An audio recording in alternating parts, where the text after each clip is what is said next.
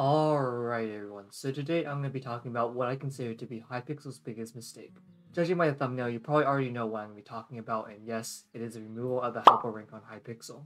If you haven't been playing Hypixel for a long time, you may not have known about this rank, as it was discontinued in August of 2021.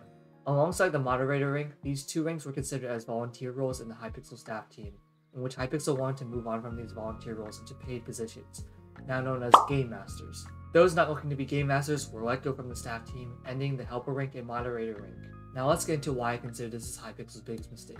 First off, there was a significant drop in the amount of people on the staff team. This is important to note, as before helpers and moderators were removed, there are at least 1 to 2 staff just chilling in Bedwars lobbies, Skywars lobbies, and etc. And the cool part was, you could actually talk to them.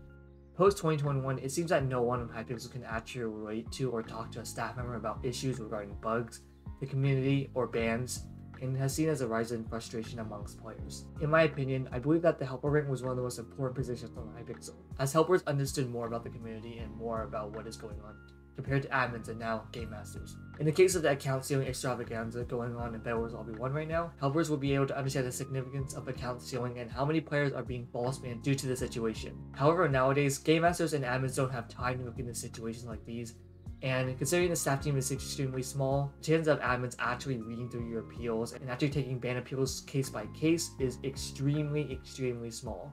As a result, the Hypixel staff team has gone by the rulebook regarding ban appeals so strictly that it has caused a lot of frustration due to false bans, which is a direct result of not having enough staff members on the staff team.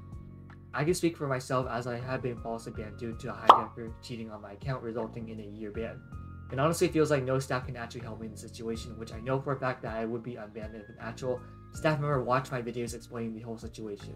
The entire staff team right now cannot relate to players in the same way as helpers and moderators at the time can back then, and it has caused a lot of issues. Although the helper rank didn't have many staff permission on Hypixel, I still consider it to be the backbone of Hypixel pre-2021, and the removal of the helper rank has caused Hypixel's community and core to collapse. Although there are some pros coming from the removal of the Hypixel helper rank, there seems to be a lot more negatives and cons that has directly impacted situations even in 2023.